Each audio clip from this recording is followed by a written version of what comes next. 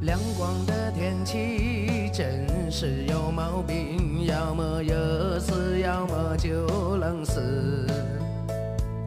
昨天像夏天，今天是冬天，天气变化快，国婆娘翻脸。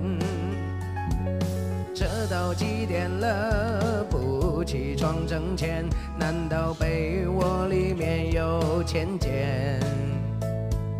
人家赊冬眠，你也要冬眠，再这样我就养你媒婆娘。